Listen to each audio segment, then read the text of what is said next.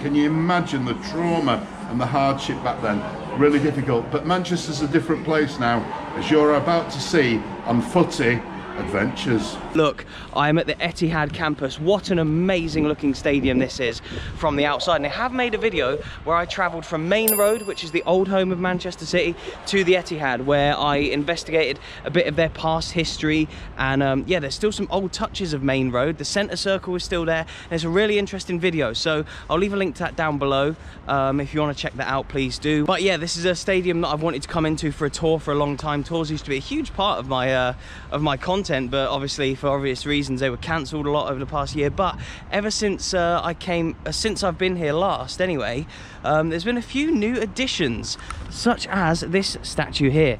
That looks a lot like David Silva to me, and there is a little David Silva quote up on the wall up there. The magician, Spanish international midfielder, World Cup and European Championships winner. From 2010 to 2020, he played 436 games for City, scoring 77 goals and winning 14 trophies. Here is Vincent Kompany, captain, leader, warrior, inspiration, Belgian international defender. From 2008 to 2019, he played 360 games, scoring 20 goals. Remember that one against Leicester, and won 12 trophies for his beloved City. It's 9 o'clock, which means the club shop is open, which means I've got to go and try and buy a ticket for this tour. But yeah, please do remember to hit a like button. If you're new around here, please subscribe. I make videos about loads of different clubs all up and down the country and the world, actually. I've been to loads of different countries pre-COVID, but yeah, nowadays just mainly UK, of course, for obvious reasons. But I do want to branch out eventually. But yes, Premier League stadiums, and I've been to Champions League qualifiers lately and Europa League qualifiers and non-league football as well. So absolutely love it, all different levels. If you love football, please do subscribe. It'd be great to see you around here a little bit more often.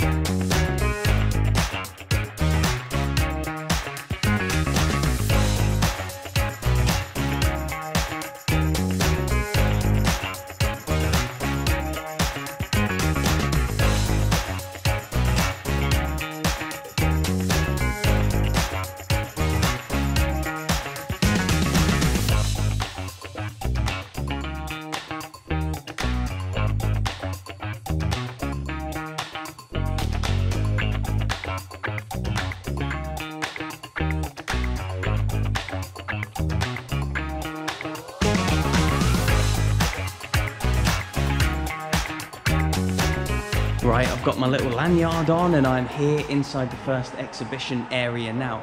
And I think this tour will start in a little, like in like 10 minutes or whatever, but you get to look around here first and just look at this. Look at some of the trophies: Community Shield, the League Cup, Prem and FA Cup that they won, the Formidables, and yeah, they're of course Centurions in 17-18, the Formidables in 18-19. The success that this club has had in recent years is incredibly impressive. I know they spent a lot of money, but I mean, you've still got to win the stuff. And just look at some of these trophies in here.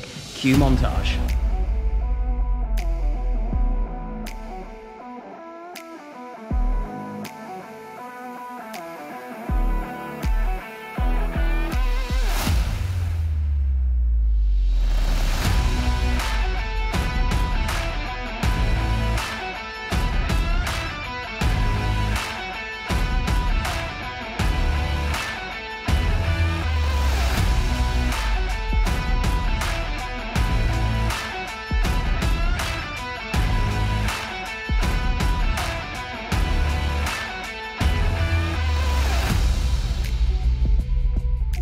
And City did actually win stuff before the takeover, as you can see here. Look, 1970 UEFA Cup Winners' Cup. So they've won some massive stuff, such as the Division 2 playoff final against Gillingham on the 30th of May of 1999.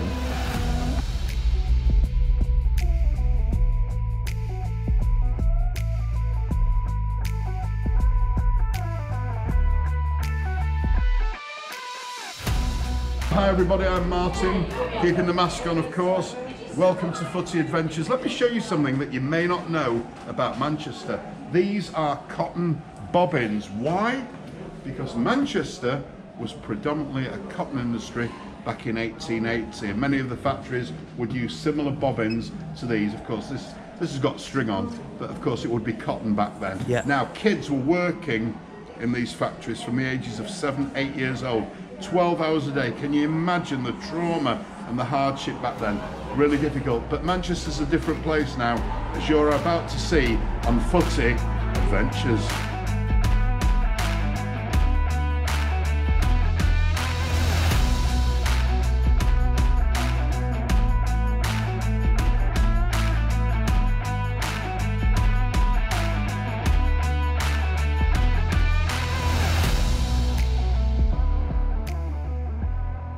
Now, it did hold 38,000 for the Commonwealth Games. It doesn't anymore. We're going to show you inside how we've extended it from 38 into a much, much higher capacity.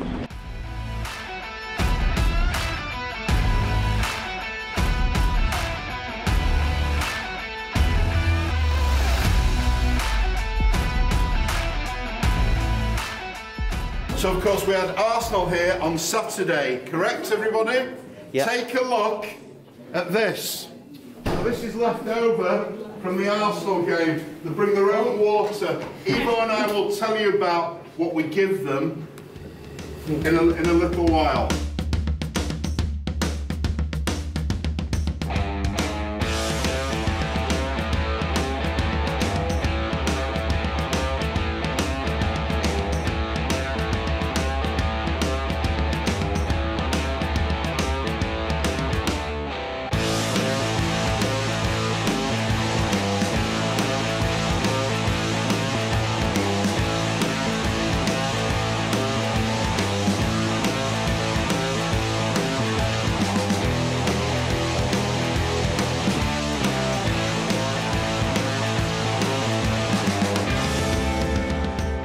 Why is it a different shape to the away team? Well, first of all, the other dressing room, the away team dressing room, is kind of square, so you can kind of hide. This is open. It's like Knights of the Round Table. You can't hide, and it's Pep's idea. It's his design. Yeah, fair enough. So nice. There's no hiding places. Nice.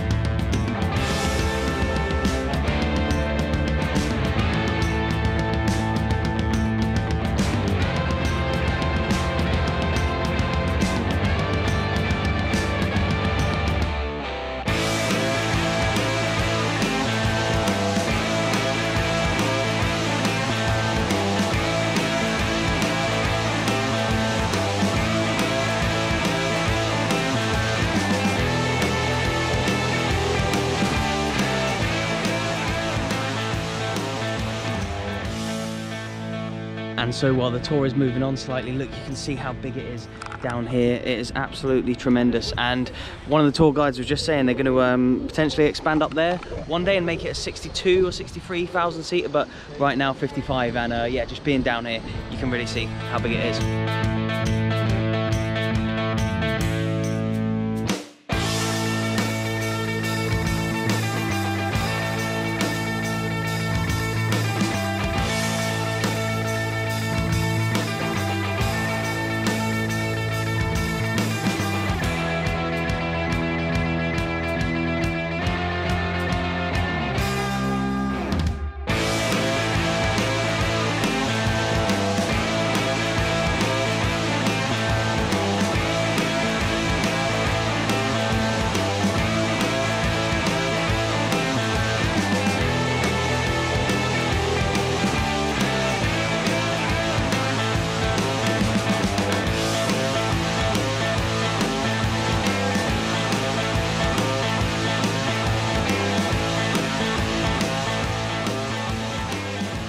I've got to try and walk as far away as I can from the City Club shop because they are blaring out music out there, and while it's brilliant for the atmosphere of the shop and of the people taking the tours and stuff, it's not going to be great for this video when it all gets copyright claimed. But that tour was absolutely amazing. It feels so good to be back doing big stadium tours at big clubs again. Like this, like I may have mentioned earlier in this video, I can't remember if I mentioned it or not, I think I did, but stadium tours used to be one of the biggest parts, if not the biggest part of my channel, alongside matchday vlogs. Been to Barcelona, Liverpool, Rangers, Celtic, Bali United, Valencia, Real Madrid, Ajax, Feyenoord, Porto, amongst others I'm sure that I'm forgetting now, but just amazing to come back and do these big ones. Man City just now, I'm about to go and do Man United, but this was tremendous.